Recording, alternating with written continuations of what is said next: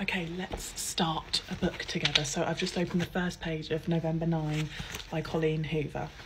If there are any speaking parts, I will do them in an American accent, don't you worry.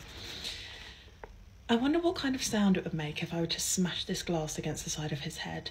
It's a thick glass. His head is hard. The potential for a nice big thud is there.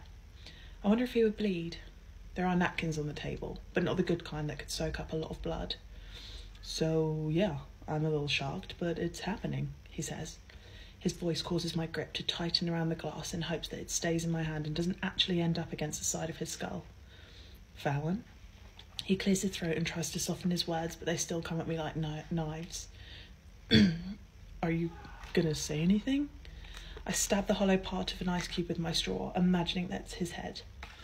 What am I supposed to say? I mumble, resembling a bratty child rather than the 18-year-old adult that I am. Do you want me to congratulate you? My back meets the booth behind me and I fold my arms across my chest. I look at him and wonder if the regret I see in his eyes is a result of disappointing me or if he's simply acting again. It's only been 5 minutes since he sat down. He's already turned his side of the booth into his stage. And once again, I'm forced to be his audience. His fingers drum the sides of his coffee cup as he watches me silently for several beats. Tap, tap, tap, tap, tap, tap, tap, tap, tap. He thinks I'll eventually give in and tell him what he wants to hear, but he hasn't been around me enough in the last 2 years to know that I'm not that girl anymore. When I refuse to acknowledge his performance, he eventually sighs and drops his elbows to the table. Well, I thought you'd be happy for me. I force a quick shake of my head. Happy for you? He can't be serious. He shrugs and a smug smile takes over his already irritating expression. I didn't know I had it in me to become a father again. A loud burst of disbelieving laughter escapes my mouth. Releasing sperm into the vagina of a 24-year-old does not a father make, I say, somewhat bitterly.